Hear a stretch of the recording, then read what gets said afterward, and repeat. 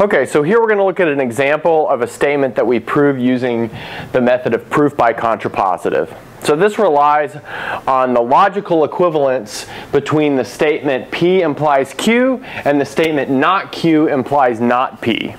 So let's look at the statement we want to prove. So it'll be this following claim.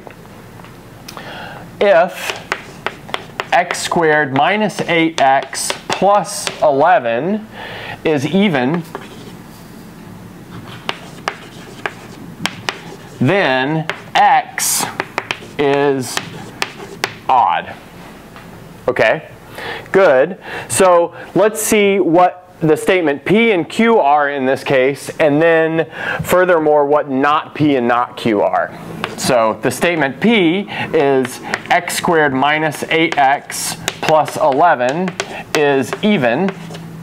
So not P, so not being even is the same thing as being odd. So that's x squared minus 8x plus 11 is odd.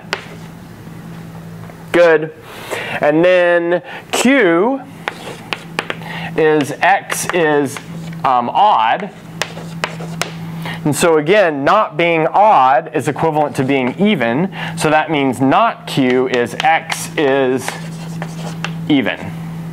So if we want to prove this using the contrapositive, we need to assume not Q and use that to prove not P.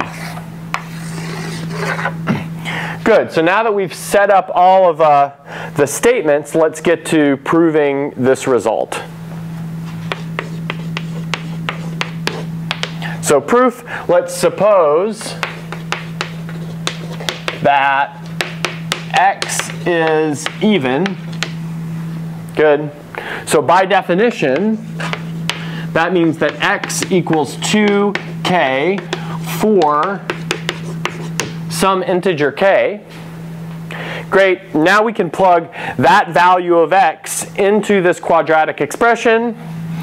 So we'll say, notice that x squared minus 8x plus 11 is now 2k quantity squared minus 8 times 2k plus 11.